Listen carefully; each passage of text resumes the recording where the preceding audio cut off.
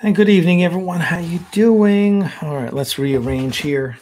Reposition, rearrange. I hope everyone's doing well. We're waiting on Paul Jenkins. He has not shown up yet. Well, let's kill some time until he gets here. Let's check how. Well, of course, Jim Westbrook is first. Why am I not shocked? Miss Karen B., how are you? Jeremy Burton, Double E. Is that new? Double E, are you new here? So let's see. Lady Mist, Jerry, Darren. I was only a minute late, Jerry. Geez, chill out. I actually had a good reason, which I can't tell you about.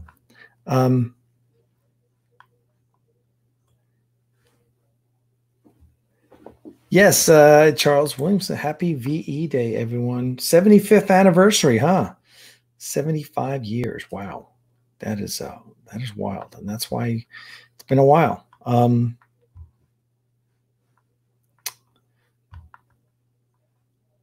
I'm doing well. Hey, Adega, how are you doing, sir? Good to see you. Good to see you. A matter of fact, I finally gave away that extra copy of your book that you gave me to give away to someone. And I'm trying to think if it was Jim here who I sent it to. I just sent it out too. Thanks. I mean, I've had it here. And I was like, I was building a box for someone. It was either Jim or it was, I don't know. Anyway, someone got your book. So thank you so much for that. I hope whoever gets it enjoys it. Oh, gosh. Excuse me for yawning. But all's good. It's a quiet evening here. It's only 26 people so far. It's interesting to see where they're coming from on Facebook too. But more and more will be. The stuff on Facebook is really interesting because Facebook is trying to get into the whole live streaming bit, and so now they're monetizing and so on and so forth.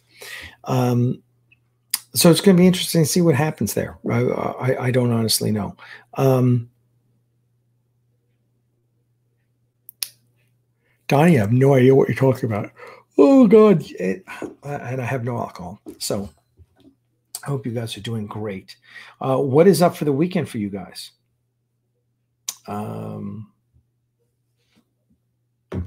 What is up? John Tesla received his patches. You're very welcome, John. It is absolutely my pleasure. Let's make sure everyone knows the two big things, right? Sign up for the Axanar Newsletter and go to the store. So yeah, I filled a bunch of orders today. A bunch of people had ordered the dataless patch, and a lot of people.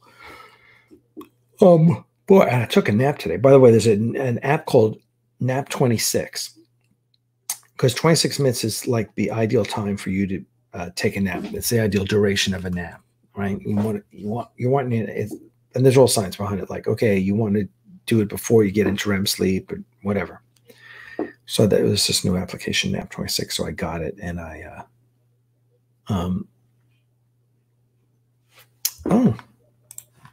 that's interesting. SAAB 2063 group. I'm not familiar with that group. I'll have to check it out.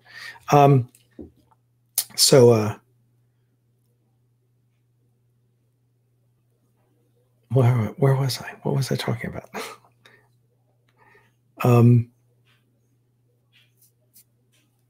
Remind me what I was just saying. I was saying before Dale interrupted me with his wildcards thing.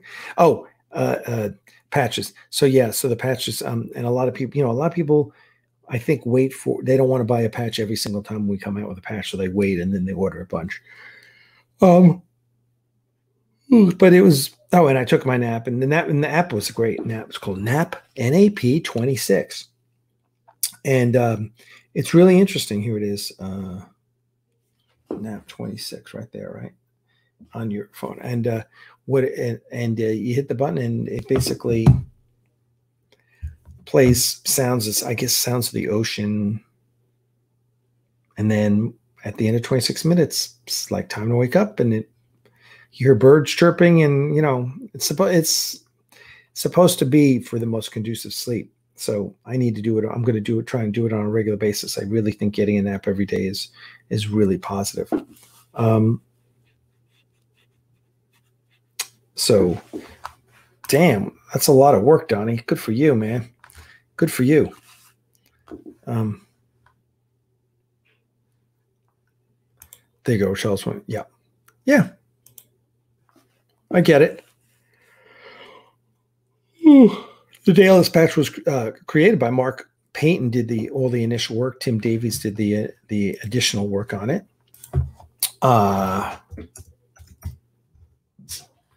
Let's see. And I'm waiting to. I texted Paul.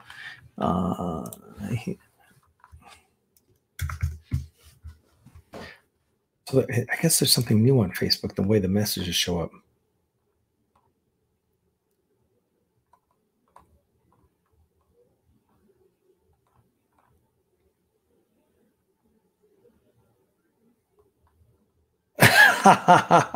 Yeah, this is a funny thing. I gotta save this one, and then I'll let me show this to you guys, because I think it's pretty freaking funny.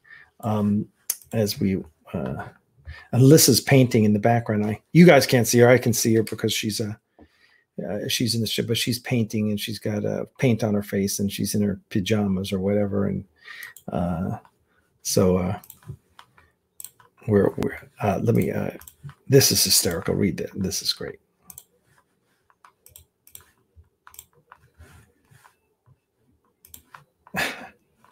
That's pretty funny.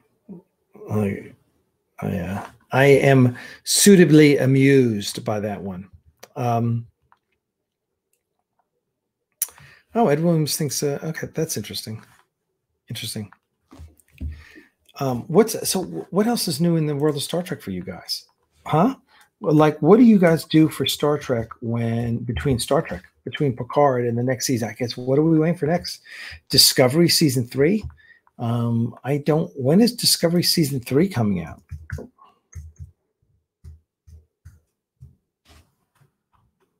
Nothing new on Trek movies. Discovery season 3 is, I don't think it's this year, right? I think it's next year.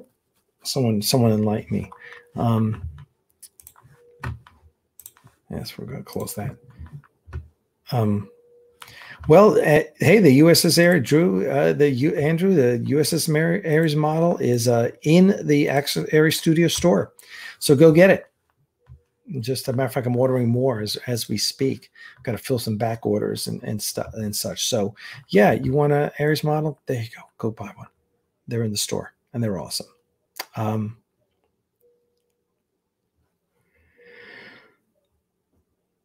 Ooh.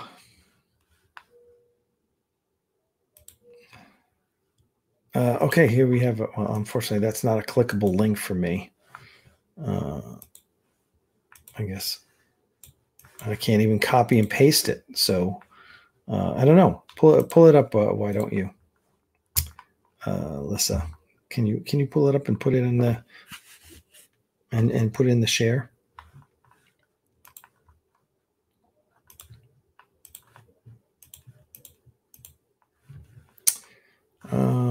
Let's see.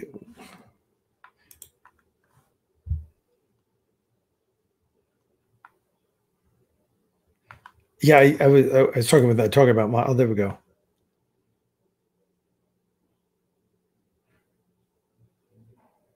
If it's in post-production and it's, what is it, May now? Yeah, it'll be interesting to see when they release it. December? You know, maybe earlier. Could they get it done earlier? Season 3 airs later this year. That was before COVID-19. Now, listen, if you're in post-production, post-production shouldn't be slowed down because of COVID. I could be wrong. I'm just guessing. I mean, I guess if you're doing a composition with an orchestra, right? Double E says he just watched the season 4 of Enterprise, which is awesome, right? Season 4 is really good. God, I don't know if I could go through Voyager again. Donnie Pearson is a lot of you're in Seattle. We got a lot of people in Washington, a lot. Jim Westbrook is down in Vancouver. We got Shane Freud is up in Everett. Yeah, so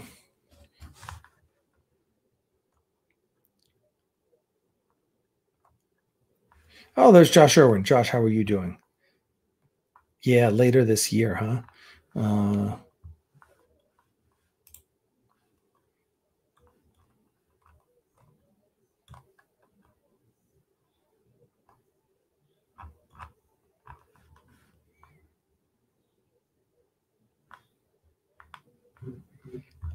Yeah, you doing what a lot of people are doing.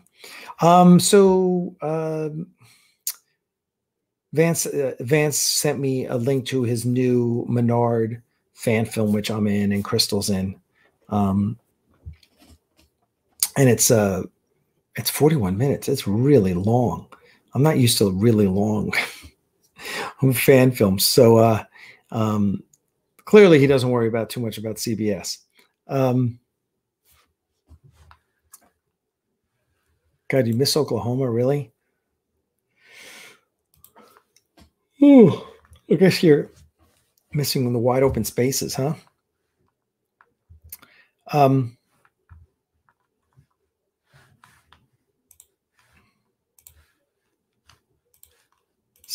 Yeah, we went over. So we went through Romulan War. I messaged Mark Nicarado from Romulan War and told him, hey, Sid, why don't you come on? Love to chat with him, hear about the project, hear how it's doing.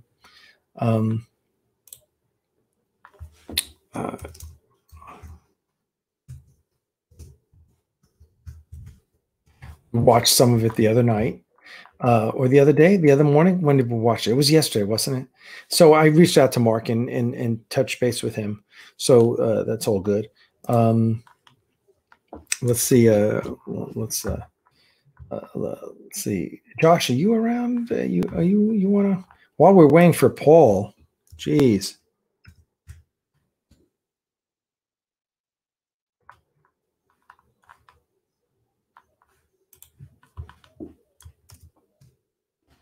See if we can get.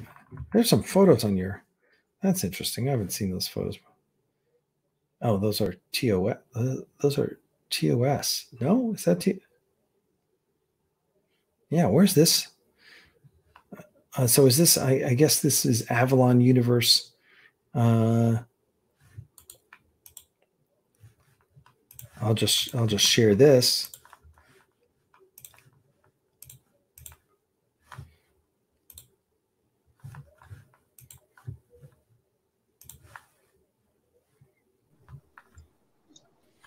Look at it. Look at that.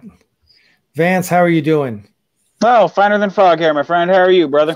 Oh, see, look, and just as you two guys pop in, Paul finally shows up. Look at my. What are you wearing? Are you on a green screen? You've got a green screen filter going? Yeah, green screen shirt on. Look at that. Oh my God. We're gonna have to hand out what are those seasickness pills to people. I can turn it off if you would like. While you do that, I'm just going to say, we're checking in real quick with Vance. Vance, how you doing? Oh, not too bad, man. Not too bad. What's going on, brother? Yeah, so I see you released. Is that really for public consumption, your film, or? No, I'll be releasing a film tomorrow called Between You and Me. Sorry, I have so many films that I'm like, oh, what's going on? Of course you do. You can't keep them all straight. Right. And it's a film that good old Josh has edited. And it's starring me and George Kyan. So it'll be out tomorrow, and then I'm thinking maybe next week or the week after we should have another one called Fantastic Daily, and then after that we will have the film Much Afraid. So if everything goes well, those will be the order of when they come out. So yeah. Excellent. Okay, when's the one that you sent me? The one with Crystal and I in it. When's that coming out? That'll be That'll be 3 weeks, not tomorrow or the next, but the week after that. So very cool, very cool. All right, well, you'll have to come on and talk about it. I'll have Lissa hook you up and find a time when you're free, and you can tell us about your latest projects. Absolutely, absolutely. All right, you guys be safe. All right. Thanks so much, my friend. You take care. All right. Bye. Bye. All right, and now we'll check in with Josh. Josh, you got to explain something to me. What? You gotta explain this. Let me share the screen so we can all see it here. Oh, right. I can talk about that a little bit, actually. That is an Avalon Universe film. That is the first thing that we filmed this year. We filmed it in January. It's a really short, 2-minute character piece. It's called Legacy. Those are some like basically behind the scenes production stills.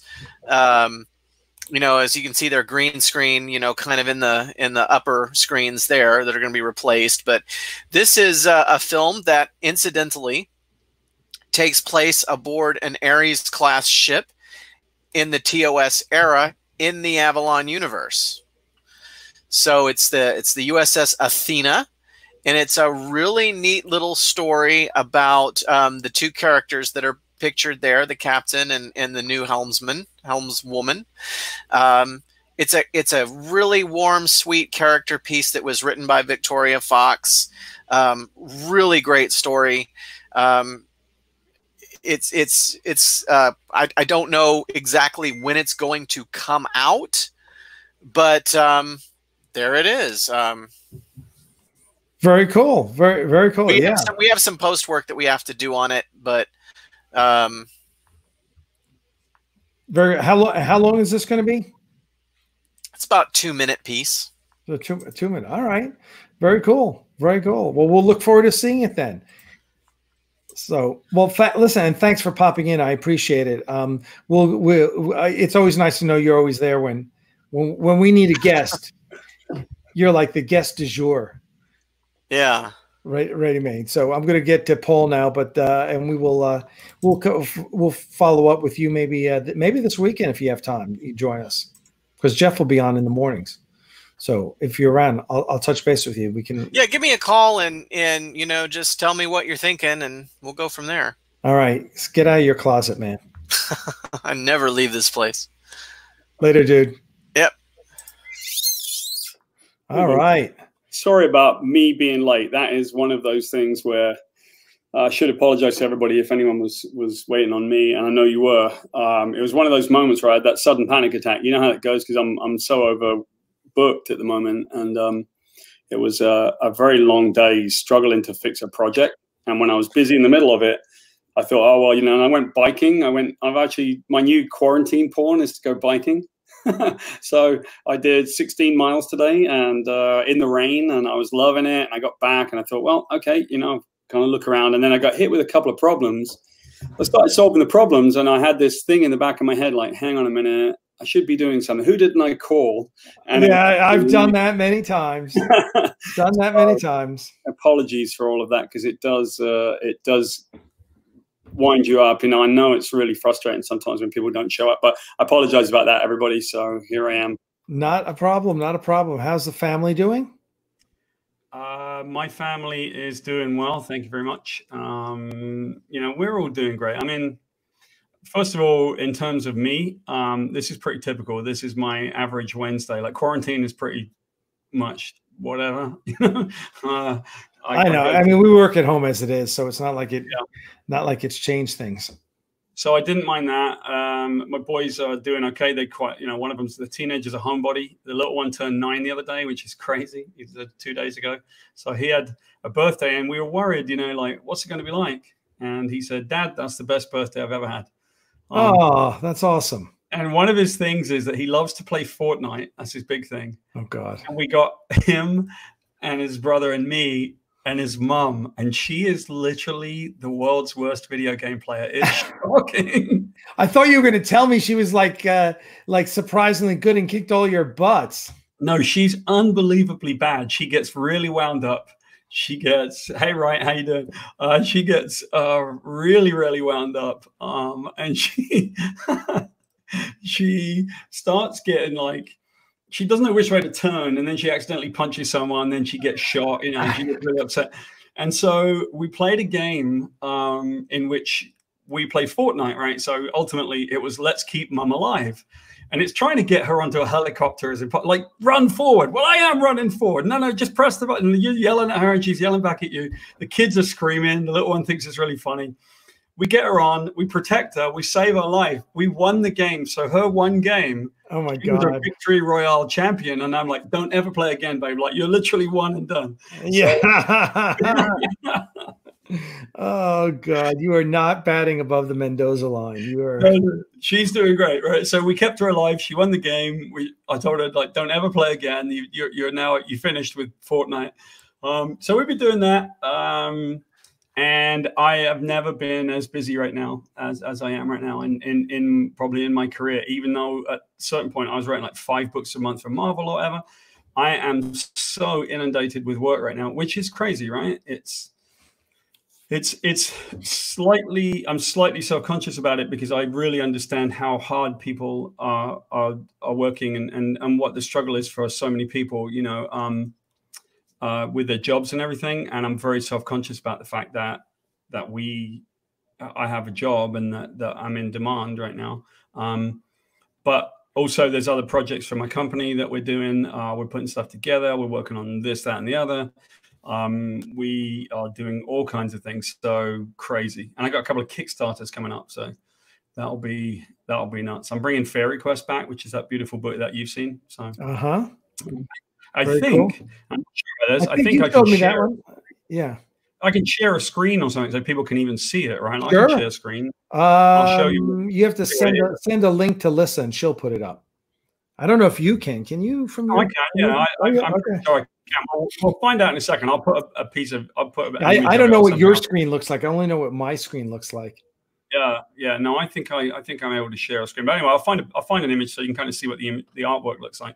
And you know, it's just with that book coming back and with all of the stuff that we're working on, it's a crazy time right now. It is all hands to the pump, you know. So what? So okay, you say you're busy doing what exactly? So tell everyone what you're working on. Let's see. I'm working on a game project out of Korea. I'm working on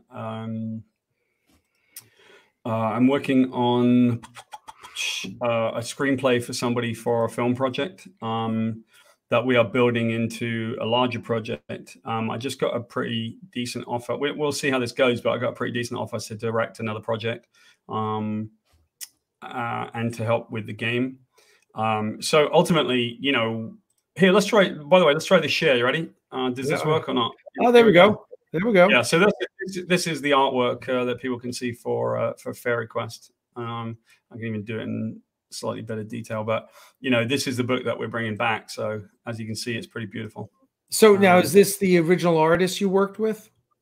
Yeah, this one that I'm showing you is we are going to work with a different artist, guy called Mike, who is amazing. He's going to come in and but he's very much the same style. So we've got that project coming up. As you know, like we shot Warped over at your studio, which is fun. So I've edited already one of those, and we're putting together a few more. We've got some good visual effects in for that project. So we're building all of that. Man, you know, it's and more. You know, I mean, obviously we're working on a couple of funding events. We are building out a TV show project that we've got. So it's hard to. And you know, at some point when COVID lets us go, we hope to be bringing back, you know, getting back to Axanar and finishing it out. So we're certainly lined up for a ton of stuff, you know. Good. All right. Well, you need to tell everyone about Warp because not everyone knows what it is. Most people don't know what it is, I would say. Yeah. Warped. So I can tell you the genesis of it, right? The genesis of it was when we were shooting Axanar around about October. This is the first shoot that we did, the big shoot over in the studio. we were, you know, we'd had a pretty successful shoot. We were very tired. I think the last day everybody was a bit punchy, right? But we managed to find a way to finish a little early, which is always nice. And so at that point, I said to our producer, Scott Conley, right? I said, hey, throw me a shirt. And we did a character. I just threw a shirt on. And I said, do a fake interview with me. So we have like a funny B-roll kind of thing, you know, because we had all these interviews that were very serious. And if you remember, Alec, you know, we had some pretty emotional interviews as well. There was some, you know, there was a lot of it was about wartime, and we had a lot of one-on-ones. So I thought, well, let's just kind of have fun. And so we did an interview with me as a character who was like literally the worst employee of Starfleet. And he was sort of like the janitor, right? And he was just terrible, you know. We kind of had fun. And what we realized was this was really funny. So around about January, when you were gearing up to do the one day that we did with you, which I thought was really successful, that, you know, we should talk about that a little bit. The day with you as Garth, I thought was really a good day. And so we worked with you, and we thought, well, you know, we're going to be over the studio. We should take advantage. The studio is great. You know, like, you were kind enough to let us take advantage of the studio. And so we did. And we did a series of skits. And it's basically about the worst ship in Starfleet, right? And it's run by a guy who used to be the janitor, and he's terrible. And they've got, you know, they're just on the edge of the universe. And at this point, they're so far away, and they've been out in space for so long that no one cares. Right? like they've given up on the Prime Directive. Instead of not interfering, they're just basically walking around interfering wherever they feel like it and having sex with anyone they find, right? And they're bored on the ship, you know. And so we did this little skit, and it's come out great. In fact, another thing I can do is I can bring up something to show you, because we got some pretty tremendous. We actually made our own ship, and our ship is called the USS Croydon. So I know that doesn't fit into canon. We're not canon, right? But the USS Croydon is so called because the captain is a big Crystal Palace fan, like the Premier League, and so his ship is the USS Croydon. Which is what? What does that have to do with Crystal Palace? Croydon is a section of South London where Crystal Palace Football Club plays. They're from, okay. They're right next Gotcha. Gotcha. So his would be the thing. I see in the notes, while they sorry for everybody, if my video is pixelating, it looks perfectly fine on my end, and I have a pretty stable connection. So I'm not quite sure why people think I'm pixelating. At the moment, my feed looks pretty good. So yeah, let me know if I need to sign off and on again. Yeah, I'm not sure why that would be the case. Yeah. Hold on one sec. Let's just. It's not. Yeah, now you're fine, but all right, we'll go for it. Let's see how this works. We'll go from there. But anyway, so we have, we have a bunch of stuff, and in fact, let me. So let's see if I can just show it. Yeah, we got like maybe I can just bring up a still pic, right? Which we'll do that. I'll basically bring it up on camera, and it will be a still. But in fact, I think you'll like the fact that. In our case, nobody's ever seen it before, so I can bring it up on the camera and share it with you, and we will take a look at the USS Croydon. One thing that's great about it is it is absolutely a tiny little ship. There you go. There's the Croydon flying through space. The rest of it, obviously, I've got to tease, but just so that we're clear, it moves. Whoop, there it was. All right. Very cool. Yeah, we're working on Warped, and that's another thing for us. So as you can see, we're really, really busy, and this is just one of those things, man. It's like I feel so terrible because it's such a strange time in history that we're dealing with, but it's something that we're gearing to come out the other side of, basically. Starfleet says, I was browsing your store and saw the beautiful USS Ares 1000th scale model. Perfect starter for me and my Starfleet Academy cadet training daughter to build together. Absolutely. It's a really simple resin model. So yeah, that's a great one to build with your daughter, especially in these times when we're trying to find things to keep us busy while we're staying in. So, but anyway, I'm sorry. How did you get that made, Alec? How did you get the model made? There's a guy who made them for us a few years ago. And so, yeah, and so we just got someone to make them again. And yeah, I mean, it's basically you take the 3D model from Tobias, and then he does what's called making it watertight, meaning making it so you can actually print it out of a 3D printer. I got you right. Yeah. Yeah. And by the way, yeah, you're pixelating again. How about, I'll tell you what, if you can, we're going to disconnect you from the stream and have you reconnect to the stream, just using the same link. Yeah. Yep. So, and then maybe that'll make it better. We'll see if Paul's video improves there.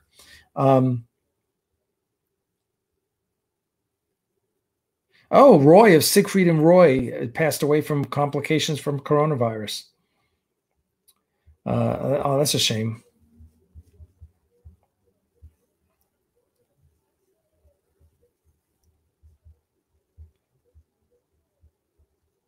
Let me correct this. Someone was trying to reach the Aries Studios store and use the wrong URL. He used ariesstudiosstore.net. So I just sent him a private message, so he's not, and we'll see when Paul comes back if he's okay. So yeah, so but a few people have been talking about the model. That's the third time someone's mentioned the model to me. Troy Light mentioned the model to me. He's like, oh, I was going to buy one, but I got 5 other models I got to build. And I said, well, you sound like just like the typical modeler, right? You know, modelers, we always have a box full of models we haven't made.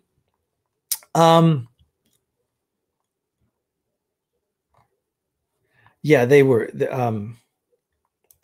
This is one we're working on, you know, and this might be we might have to take an interest list on this because I really want to get. It's going to be expensive. It's going to be an expensive kit, but I really would like to do it. So we'll see. We'll see. I'd love to. 1/350th. I mean, that would be in scale with my Master Replicas Enterprise, so that would be really exciting, right? So we'll see.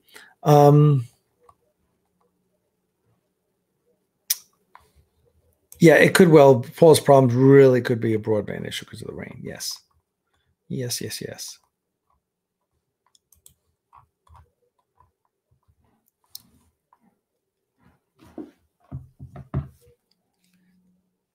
So I'm just reading your comments. All right, there he is again. Lissa will pop him in. All right. I don't think it's any better. I think it might be. Is it raining over by you? Yeah. Do you have, yeah, what kind of internet you have? Well, right now I've got 130 megs down even in the office I'm in, so we should be perfectly fine. I don't know what's going on. Yeah, what's your upload? Yeah, that's weird. Yeah, I mean we're in good shape. You know what? And because my video is not it could just be the connection between you and the servers, you know, with all the, you know, it's Friday night. I bet there's a lot of people streaming, and that may just be the issue. It's amazing how COVID-19 it's just crazy, the things that you don't really think of that have been impacted by it. Yeah. Like so and this is one of them. It's streaming, and you know, sometimes it's tough, but anyway. So when do we see the first Warped episode? We got it right now. You know, we have it available. We want to get a couple more of them, but I would say probably in the next couple of weeks, I think we'll do one of Warped, and we want to have like 3 or 4 of them in the can. It's funny, man. I got the first episode done, and it was really funny. It came out great. And as you know, we have a special guest in it. Yeah, all right. I'm working on that. We got a very special guest in one of the episodes, or 2 of the episodes, actually. A brick. That's right. Well, what happened was, there's a story behind the brick is that we do have an alien on board, but we actually have 2, right? So one of them is this alien we made up called Groknar, and we don't know what species he is. We just made it up, you know, whatever prosthetics we could do. He was good too. I like that guy, the actor. Yeah, he was great. He was great. The actor Michael was really brilliant. And we figured, well, we actually had a great joke for this, which was we had another one, which is a shape changer. And he'd been injured at Axanar, and now he was in the form of a brick. So his name was Lieutenant Commander Brick, and he was just a brick that sat on a seat, basically. And the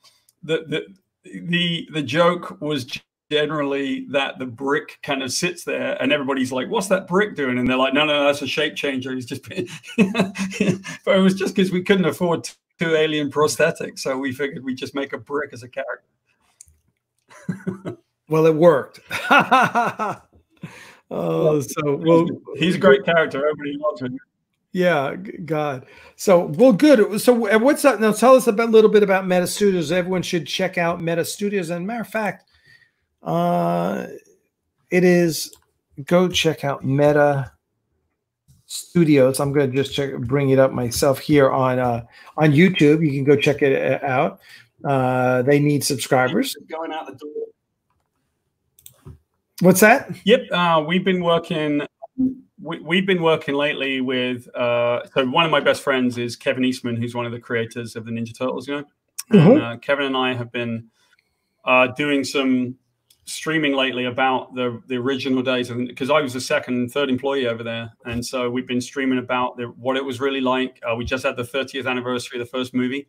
Wow! So we've been streaming. Yeah, crazy stuff, right? I was streaming the other day talking about how I was on set with Vanilla Ice when we were making the second one. It is nuts. I don't know if we can even publish our link. I suppose I can send you the link to our channel, and then Lisa can probably. I think we have it on our homepage. Gotcha. Okay. Yeah. So you know, we've been working hard, just building up the channel, and really ours is a little bit different to some extent. We're a little bit about we've been doing a lot of stuff with fans lately. We've been just kind of giving back to the fan community that pays my wages. And you know, between myself and Kevin Eastman, I mean, you're talking about a bunch of guys that have had some pretty incredible experiences. You know, I've done so much work with Marvel. I've done a bunch of game work. You know, I've done a bunch of animation work.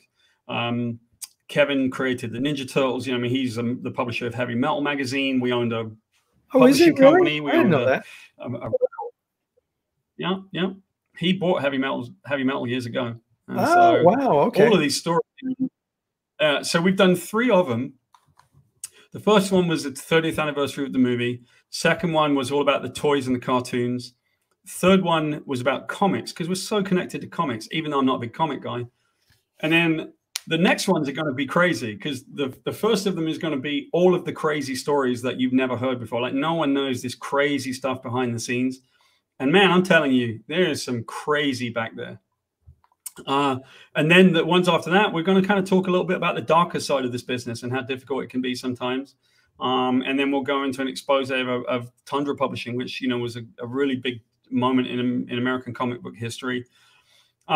So between the two of us, we could probably talk for hours upon hours of things that no one's ever heard before, about Ninja Turtles, about this, about that, and just about our respective careers. You know, sometimes it amazes me. I look back on my own career and realize, oh yeah, I got nominated for 2 BAFTA awards. They're like British Academy Awards. I've had 2 nominations. I've been #1 on the best New York Times bestseller list, and I never even think about it. Wow, very cool. I know, it's crazy. And so why not talk about it a little bit, you know? So that's our thing at the moment. Oh, very cool. So how many Ninja Turtle movies have there been? You know, I was around when we did the first 3, right? There were 3, okay. Then there was a reboot. There was an animated one, and then the Michael Bay films. And the Michael Bay films are sort of like, basically, if you talk to Kevin and say, what should we not do? Oh, no. That's what, you know, like Kevin told me the story. He said the guy behind it who came in as the director, first thing that the guy said was, I don't know anything about Ninja Turtles. What do I need to know? And Kevin sort of thought, man, you're not even trying. So, for example, Kevin said, listen, man, you will alienate everyone, if you give them noses. So they gave him noses. you know, it was almost like they tried to find a way to do anything that they shouldn't do. And that's a bit of a shame, right? Gosh. Yeah. I know. Oh, jeez. So what was Michael Bay producing it? Michael Bay produced it, and they had different people directing it and stuff like that. And it was just, you know. Is it out of Kevin Eastman's control now? Is Ninja Turtles out of his control? It's with Nickelodeon, you know, so Viacom basically, and that's fine. You know, Kevin's long past it, right? I mean, at a certain point, you get past the stuff that you create, you know. It'd be like asking me, you know, what do I think about the origin of Wolverine? It's like, well, I did it 20 years ago. That's what I think about it. You know, I could care less, right? So it's really just a matter of, you know, what we're doing is we're talking about something that's really big in popular culture. I mean, Ninja Turtles is the single biggest licensing phenomenon of all time at one point, you know? Right. So we're doing Ninja Turtles, but, you know, my work at Marvel, I mean, I've done so much work at Marvel, and they use so much of my stuff for their films. And so there's all of that. But I do like concentrating on the things that are now, you know, I like the things that are going on now, you know, the work that we're doing. All of those things are much more interesting to me sometimes than just going with past successes, because you're just breathing in the fumes of something you've already done. I want to do what's next, you know? Right. I care about my work. I don't really care about what I've already done. Well, I care, but I'm not obsessing on it, you know? Right. Yeah. Gotcha. Someone says, best thing I know about the Ninja Turtles sticking out with me the most is that they're big pizza lovers. They are big pizza lovers, yeah. There was always this thing, Kevin and I, we were sort of laughing, you know, because we get asked all the time, like, what's your favorite Ninja Turtle, right? You know, there are 4 of them. And I would always pick the downtrodden one. So for me, it was Donatello, because no one cares about Donatello. But there are some really funny stories in there, Alec. There's actually a couple of stories that I think are, you know, there's one, we were talking about the licensing the other day, and think about what happens, you know, when you own a product, right? So we have the Ninja Turtles, and they got bandanas and they got weapons, right? And kids love them. And I learned an amazing lesson years ago. A guy who was a licensee told me, listen, I pay you guys 30 cents for a Frisbee. Every Frisbee I sell, I give you 30 cents of a licensing fee. But let me tell you how it works. If I sell that Frisbee, normally I sell it for $1. If I put Ninja Turtles on it, I sell it for $7. And kids will buy 50 of those for every one plain one that I'll sell. They want the Ninja Turtles badly. So the commerce of it, you know, you think that all the money that was coming into us, man, the commerce of it is not even close. You know, like the money was being made by other people, especially. And so the stories behind it are really interesting. You know, we at a certain point would go to, we went to Hong Kong one time, and the Chinese licensing agent said, yeah, it's not very popular over here. And so we got off the plane in Hong Kong, and the whole place was green. I mean, it was everywhere. They told us it wasn't popular. It was literally climbing through the walls of the airport. But that's because they were basically trying to rip us off. Well, of course they were. Yeah, they're Chinese. The Chinese intellectual property. That's just, you know. Yeah, well, you know, that's a tough one to say, because obviously I don't think there's any sweeping. There's no sweeping thing in terms of but culturally, I would say no. It's more the business climate over there. It is the business climate over there. It's like, why pay for it when you can rip it off, right? Exactly. Well, pay for it because that's how international trademark and copyright works. Right. So, exactly. Let me tell you a fun story, right, to give people an understanding of what we were dealing with. We had a guy. And his name in the Middle Eastern territories was Abu Shadi, like Shadi. So we called him Abu Shadi. And this is what the guy did. When the Ninja Turtles came into those territories to be sold, he sent us a cease and desist letter and said, no, you can't use my creation, the Teenage Mutant Ninja Turtles. And we said, yeah, good luck with that, pal. Like, international copyright and trademark law doesn't work like that. And he would only ever say, my creation, the Teenage Mutant. So, well, I'm sorry if you feel that way about my creation, the Teenage Mutant Ninja Turtles. And he would go on about it. So we were sort of like, whatever, you know, like, this guy's not going to have any luck. And then we realized what the problem was. He was going to put an injunction because he knew all the people in the territory. So we were going to be delayed putting our product out while we fought this injunction in court. And with those particular territories, it takes a really long time to get in there. So once you get in, it only lasts about 18 months at most. And so he was going to destroy any potential we had for earnings because the next thing would come along. So he was basically demanding money by menaces. And he said, you know, basically, in a sense, if we were going to make $12 million, he wanted 4 of it.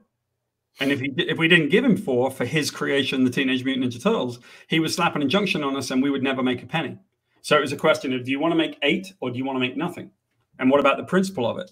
And so, you know, we had a frivolous lawsuit thing that we would do all the time. Everybody would sue us. They would always say they created the Teenage Mutant Ninja Turtles, and we would have to. We had that stuff all the time, and half the time, or very often, it was better to settle out of court and just give them a bit of money to go away than it was to mess with it. Wow. Which is really depressing, but it's just the way that it works, you know? Yeah, I know. What are you going to do? I know Lou Ferrigno is a big person who loves suing people. He literally, Lou Ferrigno has sued his brother twice. Yeah. For using the name Ferrigno. Yeah. He might be one of the worst human beings that I've ever. I do not like him at all. Sorry. Yeah. No. My good friend Dennis Illich what was it? It was he was doing a book with Lou called The Men of Sci-Fi, and he photographs all these guys and puts them in his book, and he had releases and everything, and anyway, it was just this. He told me the whole story. So basically, when we were being sued by CBS, he got this letter from Lou Ferrigno's lawyer saying, you know, we're suing you, blah blah blah blah, or you can give us $50,000 to go away. And Dennis he's from Australia, so he was all freaked out because he doesn't have $50,000 and this and that. I was like, hold on, dude. Let's talk to, I said, let's talk to Aaron, my lawyer over at Winston & Strawn that was handling our lawsuit. It was CBS. And fortunately, Aaron was nice and said, we'll take care of this. And so she and their firm responded to this lawyer and said, you know, which was basically like, we're Winston & Strawn. You want to fuck with us? Yeah. Right. You know, and Lou Ferrigno went away. It was never an issue again. But it was like Lou Ferrigno was his friend. Lou Ferrigno was taking photos with him. He was giving Lou Ferrigno free stuff. And then Lou decides to anyway. I hear that he does it all the time. And my first encounter with Lou Ferrigno was at a convention. I didn't really know the guy. And I was introduced to him. Somebody said, why don't you take, I was starting to write the Hulk. And someone said, hey, why don't you go stand with Lou and take a photo? And someone from the show brought me over there. So I said, yeah, because I knew his reputation. He's a horrible person. And I went, well, okay, fine. And so I went over to him, and they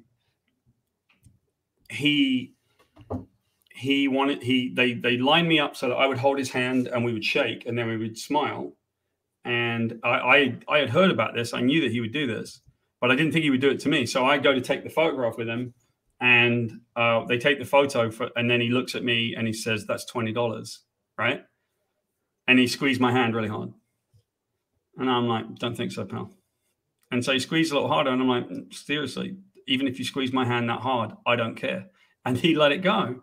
I'm like, you douche, you know, what an asshole. Like, I'm not afraid of you, pal. I don't care who you are, right? I don't care about you. And listen, you might have a very strong grip, and congratulations. I don't care, man. I don't care about you. I don't care anything about you. So when I find people like that, Alec, that have a fundamental lack of kindness, I do not appreciate it. And I will always, always, always stand up to bullies. So, yeah, listen, I'm with you. I can't tolerate. When I heard that, we were at the after this whole thing happened, we were at the Palm Springs Comic-Con, and Lou was there. And it was only like 2 weeks earlier that this whole thing had gone down. So it was summer 16. And Crystal was there. Crystal had to hold me back because I was ready to go over to Lou and say, Lou, fuck you. Yeah. You mess with my friend, you're just disgusting. No, but I didn't do that. I didn't want to make a scene, and Crystal would have been upset. So I didn't say anything. A thing that you'll like, Alec, there's a thing that's kind of fun is when I met him at that show, it was at Chicago Comic-Con, actually. And he at the end of the day, I think he'd, as usual, alienated everybody. Everyone was really frustrated with him. He would often, if people, one of his MOs was to have, you know, anybody, even a teenage girl, someone like that, you know, would stop and say, "Oh, it's Lou Ferrigno," and he would stand out so people, it was accessible, and they would take a photo with him, and then he'd say $20 to them, and he'd just bully them out of money. Right, it's very rude, right? Because no one thought, the context of it was that, you know, you were just getting a picture with a guy, you had no idea, and then you found out he's really horrible. And at the end of the day, we were in a sports bar, a very famous sports bar there called Knuckles, right? We used to call it Fisters, and we were drinking there, and people would sit in the atrium, and Lou Ferrigno walked in, and he basically said. He looked at the room, and he, you know, he doesn't hear properly. He's got a hearing impairment, and he said very loudly, "I want to sit down." And the comic fans, who are you know, normally timid, just looked at him and then couldn't even be bothered with him. They just looked, and he never got a seat. He stood there at the door for a second, and then he moved away with his handler. And I was like, "Well done, everybody! Like, you know, everyone got that guy's number." Now let's do a positive, right? For as horrible as Lou Ferrigno is, Mr. T is the best. Is he? That's awesome. Mr. T is awesome. T is the best. You know where T is at a convention, because he is because there's laughter coming over him now, and there's a big crowd around him, and he's like, "Yeah, how's it going, everybody?" And he's just so friendly and so kind to the fans. That is fantastic. I love that guy. I love that guy. Everyone should always like think positively of Mr. T, because he is one of the good guys. I love that dude.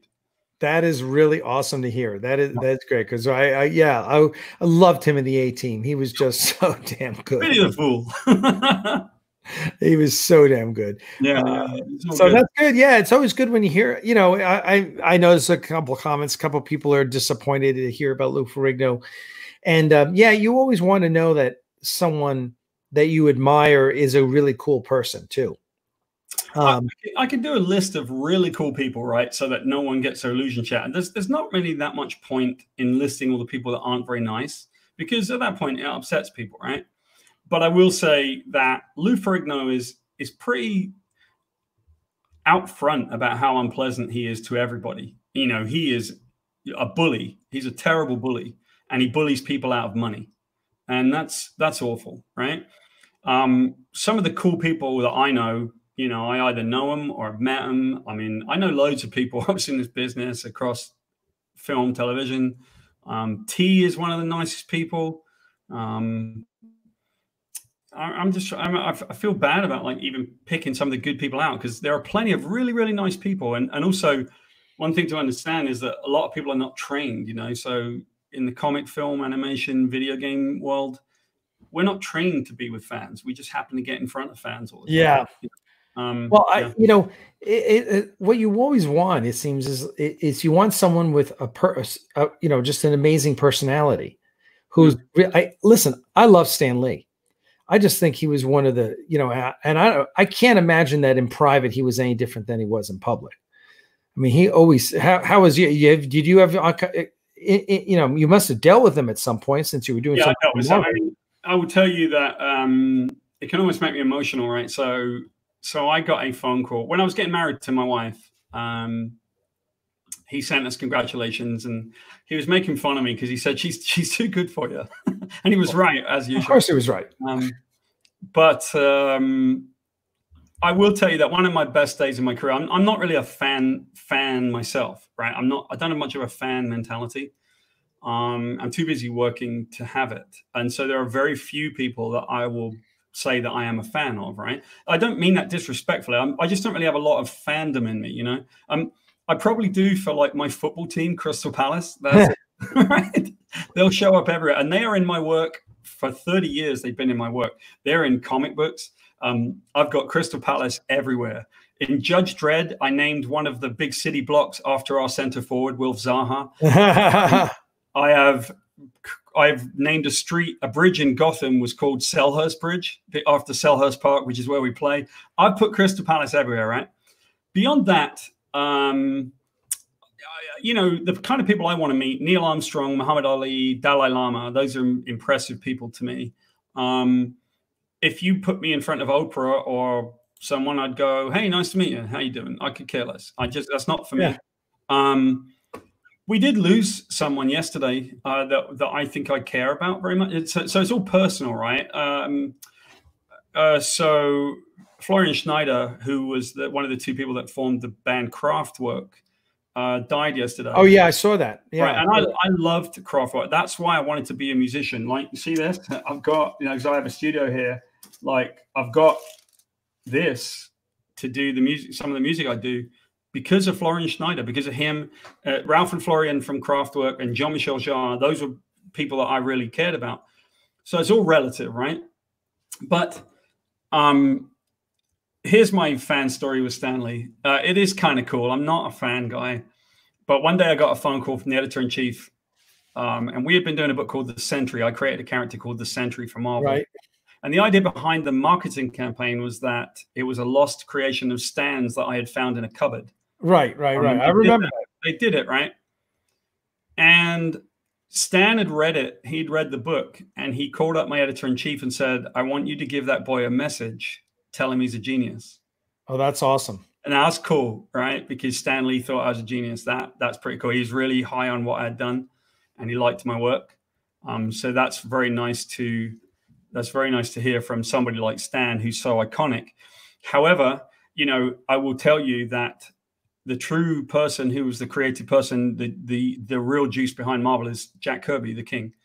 Jack Kirby created almost everything. Stan Lee didn't create shit. Sorry. He didn't. He created some of it. He did, right? So I don't want to be too dismissive of Stan. He really did. But Jack created everything, right? And Stan was the company man, like Walt Disney, that sort of was at the company that co-created it with him.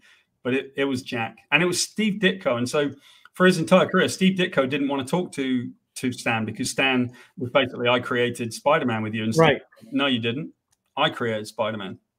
So there's a lot of difficulty in that situation with Stan.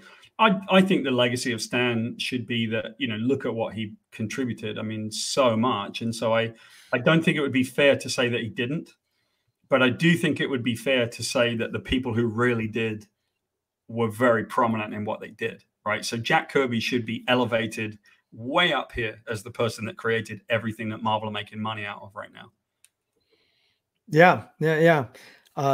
No, I certainly, in talking to people in the industry, they've I think the other thing is Kirby died early, right? Yeah. What Stan outlived Kirby by 25 years. Yeah. So there's all that time when Kirby, and let's face it, Kirby was an unpresupposing person himself. I mean, he was not a self-promoter the way Stan is. So no, but that's it, Alec, right? So he wasn't a self-promoter, and I'm very much not a self-promoting kind of guy. And what happened with Jack was that he went to go work for Ruby Spears, who were the people that made HR Puff and stuff, amongst other things. They did all that kind of stuff. And they gave him a job because they felt badly for him. Marvel took all of his artwork and gave it away or trashed it, and it was his. It belonged to Jack, right? There is no assumed work for hire. So at a certain point, Jack and Roz, his wife, finally got an attorney. Now, Jack would go to work at Ruby Spears. He'd brown bag his lunch. Roz would go see him at lunch. They'd sit there, they'd eat, he'd draw a bunch of crazy stuff, and then he would go home. So there's all this crazy Kirby stuff that people had never seen before. And then, unfortunately, it's like Bill Finger, right? So Bill Finger really was behind Batman, and Bob Kane is the person that they wrote Batman, said, did it, but Bill Finger did it. And so here's Jack, and so eventually he took Marvel to court, and they fought against it constantly. And then he died, and then it outlived Roz as well. She died. And then the children, and the morning of the Supreme Court decision, they settled out of court with the heirs of Jack Kirby. But they put them through 25, 30 years of crap before they Now was that, and when was that? Was that all Ike, or was that while Stan was in charge of Marvel?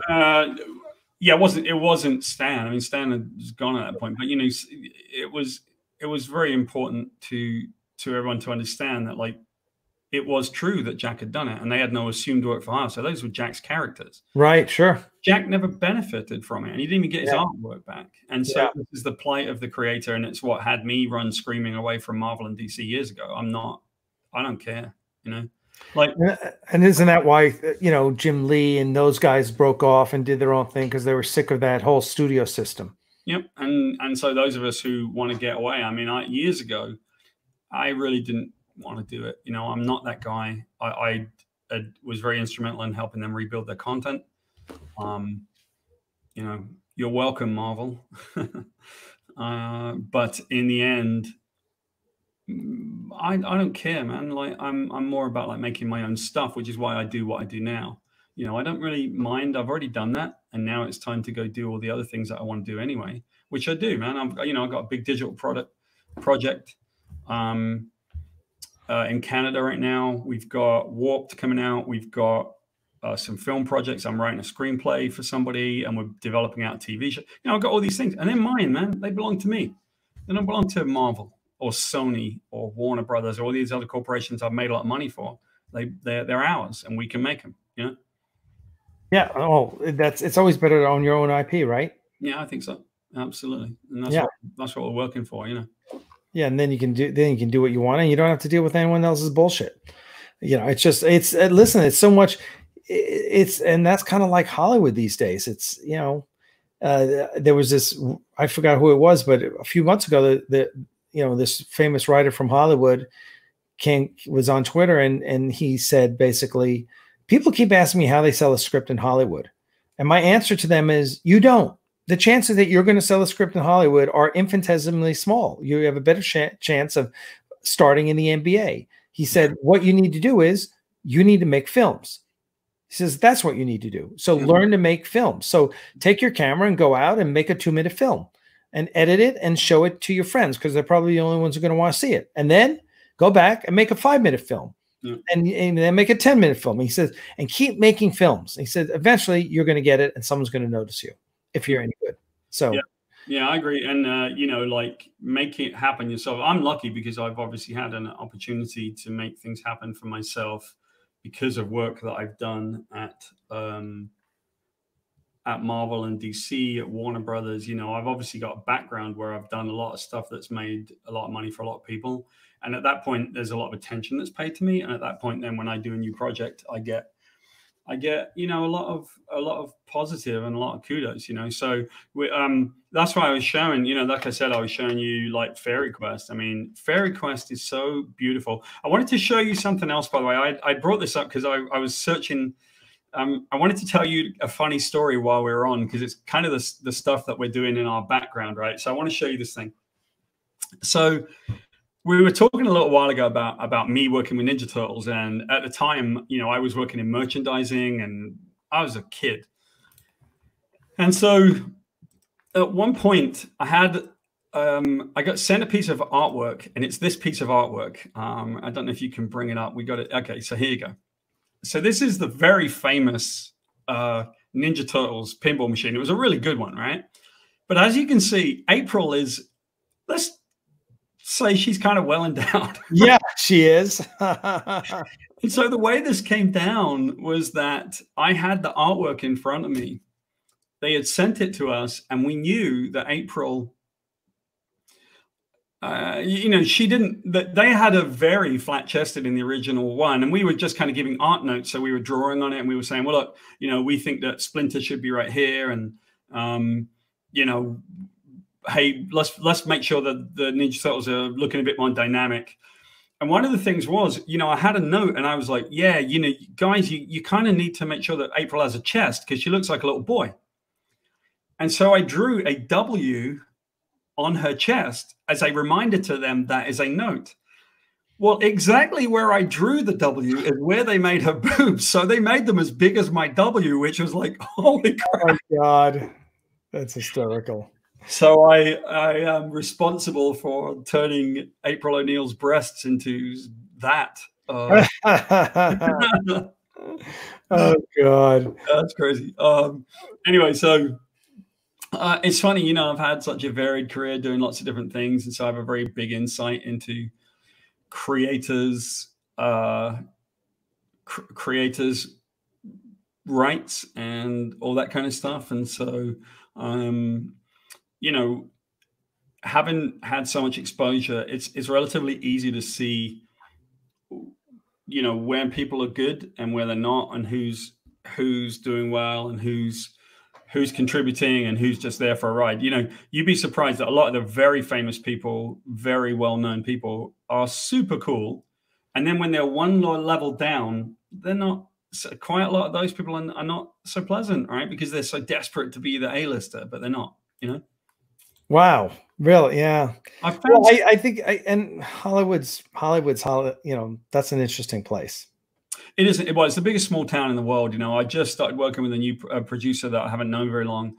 She's lovely, and as usual, we all know the same people. You know, it happens to me all the time. I know I'll run into someone, and we all know the same people at the same studios. I just got involved with a new animation project, and the people behind the animation were talking to me about this buddy of mine. It was not really a buddy, someone that I knew. So a guy called Mike Moon used to be the person that did Powerpuff Girls, and he went to be the head of animation at Sony, and I knew him. I used to go see him all the time, and now he's the head of animation at Netflix. And they were working on a Netflix project, and I said, "Do you know Mike?" And they were like, "Yeah." And so now we're all chatting about. It's so crazy how this business, like, everybody kind of knows everybody because it is a small town. Huh? It is so crazy how it works. Yeah, it's I don't know. Hollywood's a very different thing. It's especially coming from technology, and you know, starting a technology company is so much easier than getting a film made of your property. Yeah. I mean, it's just there's so much involved in Hollywood, and there's so many people that you know that are trying to do what you're doing. Right. I mean, I'm lucky enough to have sold scripts in LA and sold scripts and also lucky enough to have written content that's grossed a lot of money. Right. So now, as we do Meta Studios, you know, as we do what we're doing, it gives us that opportunity for people to look at us and say, well, what have you done? And the answer is, well, you know, I created this game and it grossed $3 billion. How's that? You know, that's not so bad. Right. And so you can kind of look across the spectrum, and I haven't done it once, I've done it repeatedly. And so that allows people to kind of get a measure of whether or not we can be successful, right? But even in all of that, it's really hard, man. It's hard to raise money. It's hard to get stuff done. The strangest part of this COVID situation, Alec, is that we are so busy and everybody's in development right now. And so investments into these things are more robust now than they have been in a long time. And part of the reason is when we get out of this, everybody's library will be exhausted. And so they're going to need a bunch of people to make a bunch of content. Right. Well, and also there's so much. I mean, you just flip through. You've got so many apps, so many streaming services. Everyone needs content. I mean, can't even keep track of all the streaming services. And I mean, you know, there's a channel. I don't know if you have AT&T at home, but AT&T has a channel called Audience, and I get it, and I'm fascinated by it because they've got all the interview shows on it. You know, there must be 3 or 4 different interview shows that I watch. Dan Patrick, Tim Ferriss, Sam Jones, and I'm just like, wow, this is great. Now, and it's easy content for them to produce, but everyone's got, you know, Apple's got a channel, and the new Disney Channel, and I mean, forget, even if you put aside Disney, Hulu, Netflix, and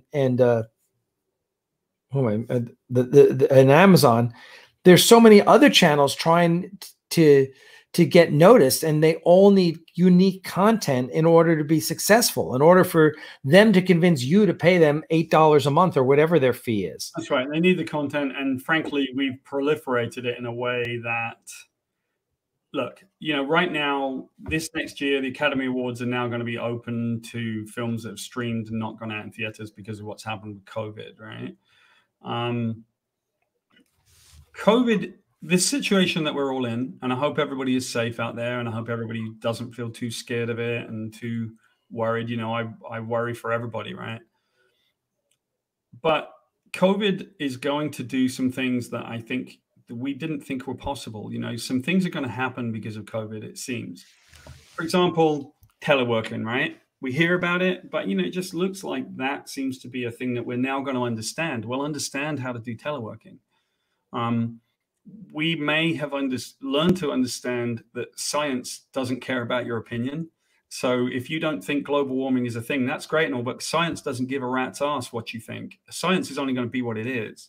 So if you don't think that COVID is that bad, that's fine until you get it. Or you know, what I would probably say is, if you know your theory is, well, it's not that bad, I don't need to wear a mask. It's like, okay, well, I want you to hold the hand of some person that is struggling to draw breath as they die, and see that, and see, you know, let's have some compassion.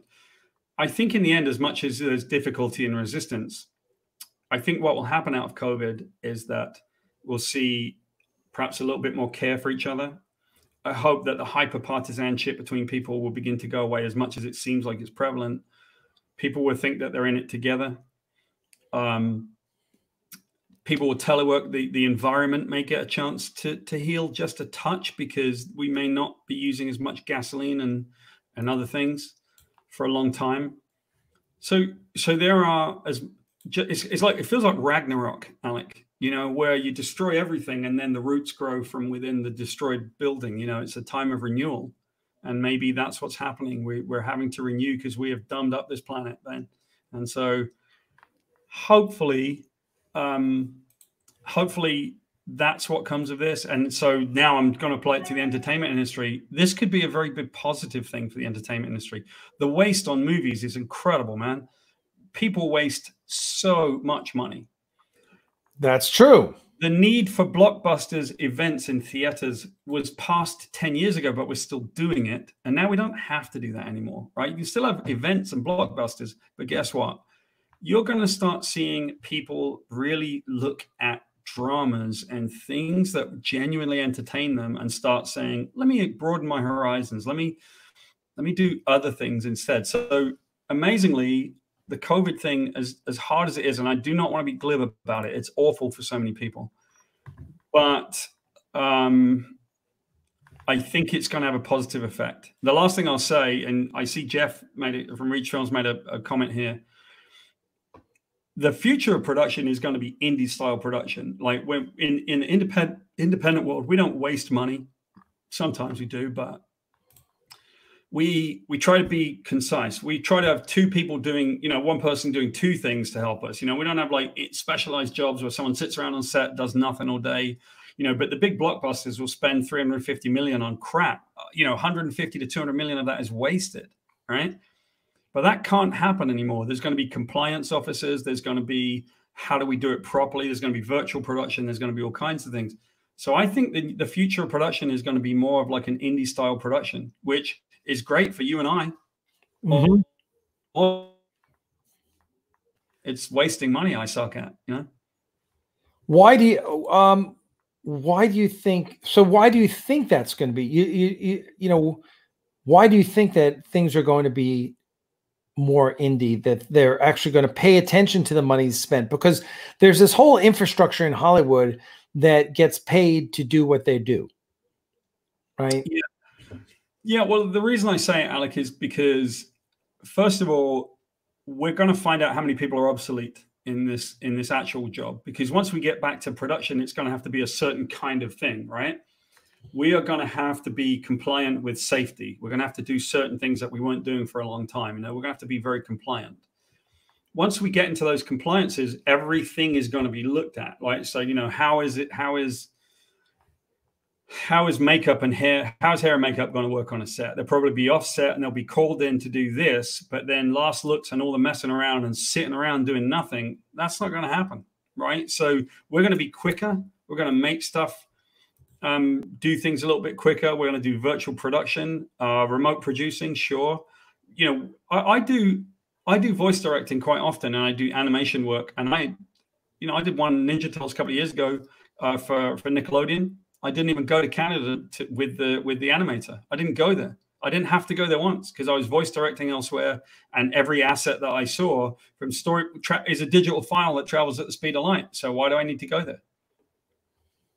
You know, I didn't need to do anything there, and anything else was like you and I are talking right now. It's just a Zoom call, you know.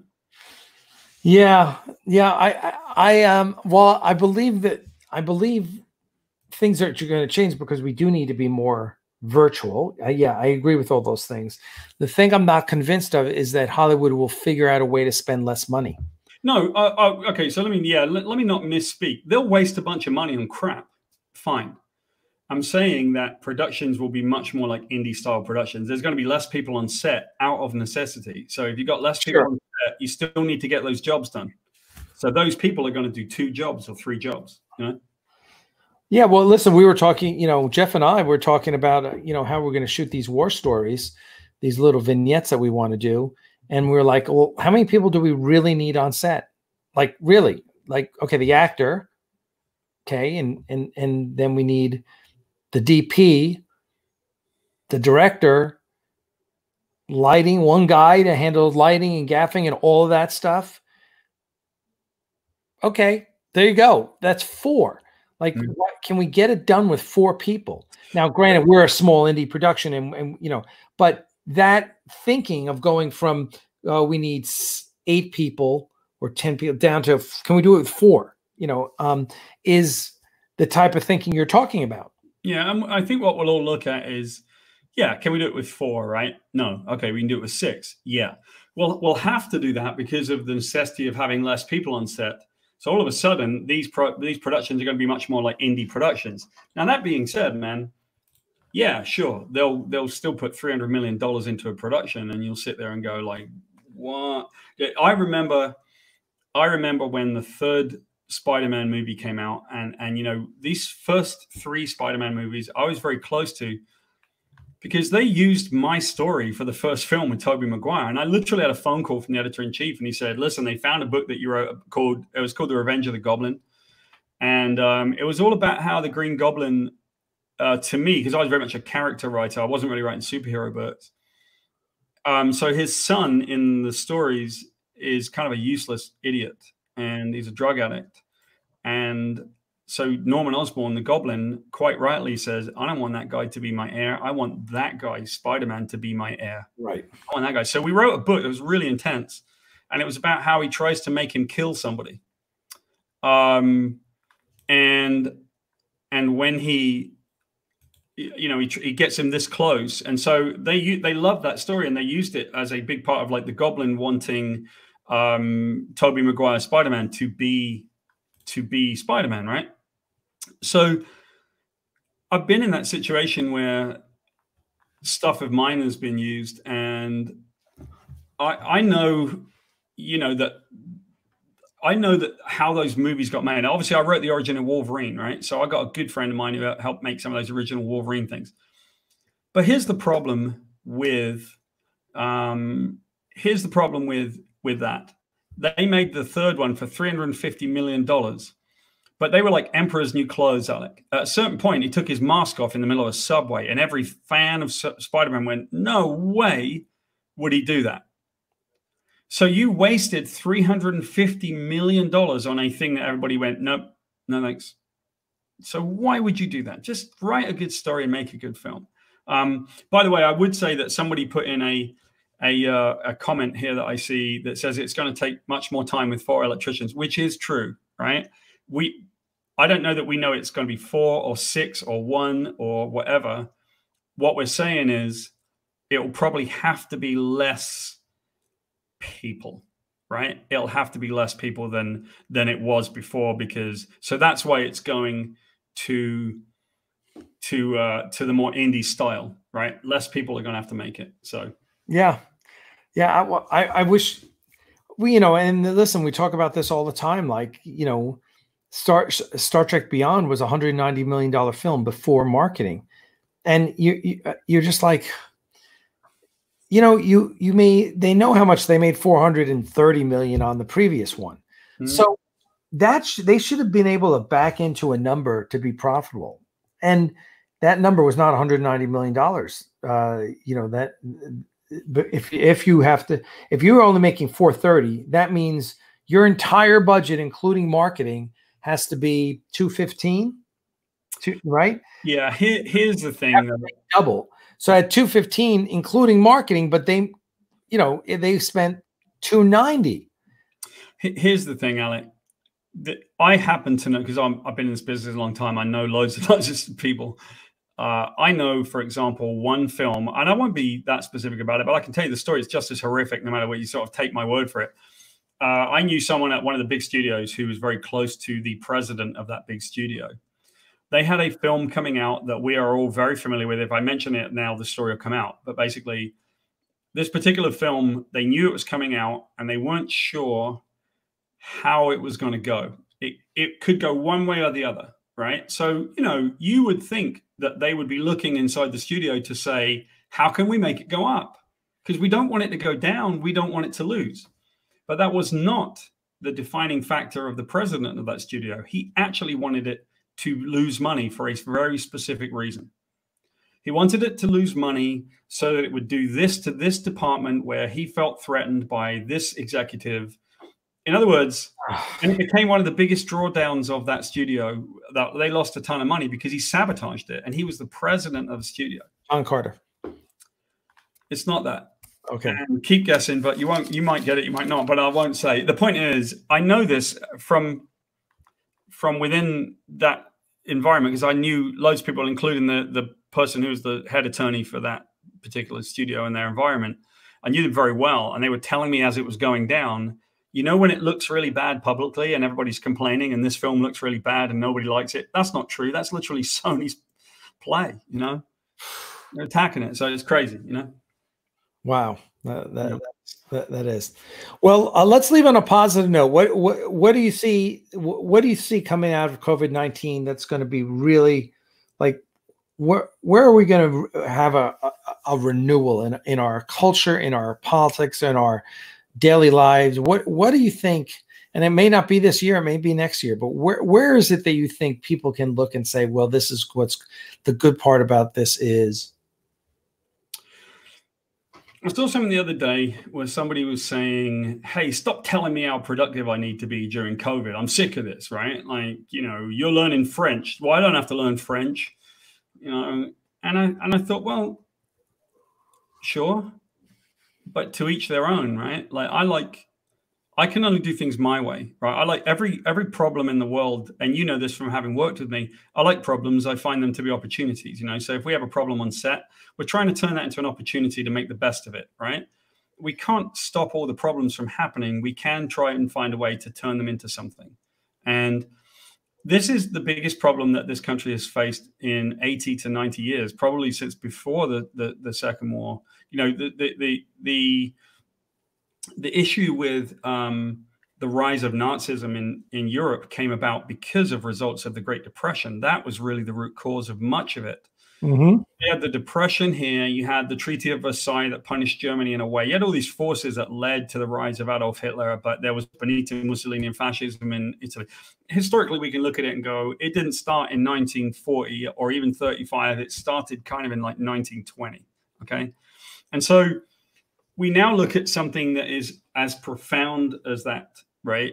It's not really we're not in a depression, we're in a recession, but 20% of the people here in this country are now unemployed suddenly. Crazy, right? From the best employment numbers that we've had to the worst, and the numbers are not even close. It's worse than anything we've ever seen.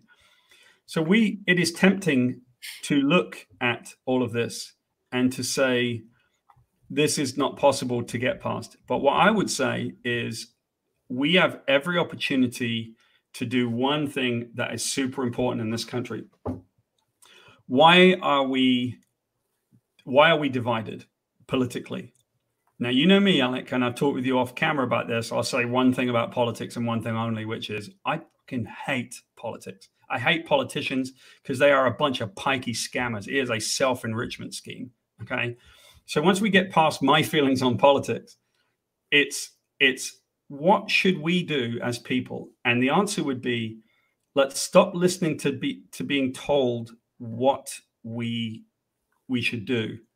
And instead, let's come together like we did on September the 12th, where after September the 11th. The day after September 11th, we all looked at each other and said, we are in this together. And so I truly believe that this could be the moment where we are in this together and we begin to realize, hey, people are the same, divided by a common religion, right? And that religion is politics. They are divided by that commonality. you're either left or right. You're either this big thing, one or the other. And it's like, we are not that. We are all people, and we all go around on this planet. Me personally, I would love it if we began to look at solutions and togetherness instead of divisiveness. It's easy to point the finger at someone else and say it's your fault, but it's much better for us to say we have a common enemy. So COVID, like Nazi Germany, is actually a bit of a common enemy for us. And I am very hopeful that what's going to happen to all of us is that we'll see that common enemy, and we'll begin to say, the people who make all the noise and the people that are screaming, you know, about politics, we'll stop listening to them and we'll start listening to each other. And one last thing I would say is the problems in America are caused by lobbying. It's illegal in the rest of the world. So what you do as a matter of course here is not what we do in the rest of the world. And if you could get rid of that system, it would be a lot easier. Once we do, we'll come out the other side of this COVID thing, and we'll be wiser and we'll be more together. And I know that my door is open to everybody. As frustrating as it is, my door is open to anybody to tell me anything, because I love the togetherness of the world. We can be together. There's, as they say about war, there's no left or right. There's only an up or down, right? There's another saying that, you know, I'm very fond of, right? Because we lead to wars, and we're in a war, kind of a culture war right now. War does not determine who is right. It only determines who's left. Right? So it's written by the winner. And I think that we need to stop being at war and start being together. And maybe COVID will change that for us. God, I'd like to think so, but boy, all the everything I see, I mean, the conspiracy theories and the you know, the revolts against staying inside. It's I don't know. I think this week, for the first time ever, I thought this country we're screwed. We're like legitimately, and it has nothing to do with COVID, and has nothing to do with our economy tanking. I just think that people have accepted a level. They are now accepting a level of things that turn our country into a banana republic. And it's scary, man. It's scary. And I'd like to think that we're all in it together. But I don't think, unless everyone feels that way, we're going to keep coming back to the same, to the same problems. I mean, our problems are so deep seated: religion and politics and economics and race. And wow, we've got a. So I understand the temptation, Alec, to feel like, wow, this is really bad. But I would point out that apartheid ended. And I would point out that the Northern Ireland problem that seems so intractable and was literally brought to an end by basically a bunch of mothers in Northern Ireland, and said, we are sick of our children getting killed and killing each other. So they stopped it. We have it in our power as people, and I'm a power to the people guy. I've always been that way. We have it in our power to do it. And so what you and I can work on, as this is what I do. I do it with what I create. I do something, I make content, and I try to enlighten, educate, but mostly entertain. And once we see our commonality, it won't matter. So I feel entertainment is a big part of my job in this world, to provide entertainment for everybody. I'm an annoying person, right? I love to speak to anybody on the left side of it and on the right side of it. It doesn't bother me. I just see that people have opinions, and they're very strong opinions. As frustrating it is to someone on the right who doesn't like, or someone on the left who doesn't like the right, I'm the guy who, and I'm not in the middle. I'm on the outside, man. I do not go in the middle either. I can't stand politics. So I think that's my thing. I think that we will come out of this, and we will see our commonality as humans because of our common enemy. And at that point, I hope that we will do well. And I hope I'm still alive to see it, and I don't get like some horrible disease, Well, I hope you don't get some horrible disease either. I wish us all health and happiness as we move forward. And certainly we are all struggling with the same things right now. So that is positive. But all right, my friend, thank you so much. It's been good seeing you. Been good having you on. We will see you once again, and keep us posted on how things are going. We'll have you back here, in a few weeks on maybe on one of the other shows, and keep us posted. And my regards to your family. Say hello to your boy and happy birthday, and tell Melinda to stay away from that gaming console. No, she's currently the champion. She is a Victory Royale champion right now, so she don't care. She's walking around the house crowing. So I'm currently a champion. I'm not doing it again. So yeah. See you, everybody. Bye-bye. Good night, everyone. We'll see everyone tomorrow, 11 o'clock in the morning for Weekend Brunch with Axanar with Jeff Fagan and myself. Kelly, I see you there, Kelly. Yeah, let's talk for VFX. Get in touch with me this weekend. I'll be around all weekend long. Thank you, everyone, for hanging out with us today. I'm going to go walk the dogs, and tomorrow morning, 11 o'clock. Until then, thank you. Live long and prosper, y'all. Cheers.